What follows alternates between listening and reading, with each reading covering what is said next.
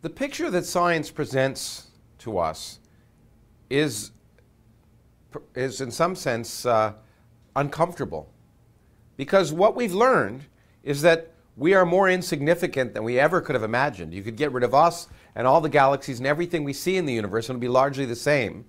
So we're insignificant on a scale that Copernicus never would have imagined. And in addition, it turns out the future is miserable. So the two lessons that I like to give is, first, we're insignificant, and second, the future is miserable. Now, you might think that should depress you, but I would argue that, in fact, it should embolden you and provide you a different kind of consolation. Because if the universe doesn't care about us, and if we're an accident in a remote corner of the universe, in some sense it makes us more precious. The meaning in our lives is provided by us. We provide our own meaning.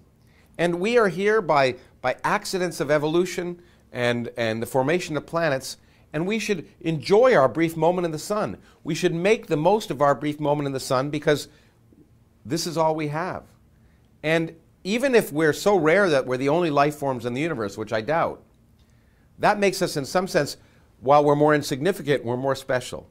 We are endowed with a consciousness that can ask questions about the beginning of the universe and learn about the universe on its largest scales and experience everything that it means to be human: music, art, literature, and science.